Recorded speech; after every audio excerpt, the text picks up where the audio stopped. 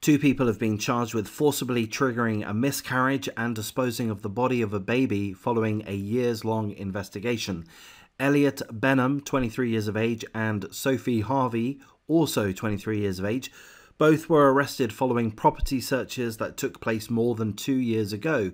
The pair are charged with procuring a poison or noxious thing to cause a miscarriage, concealing the birth of a child, and disposing of a baby's body.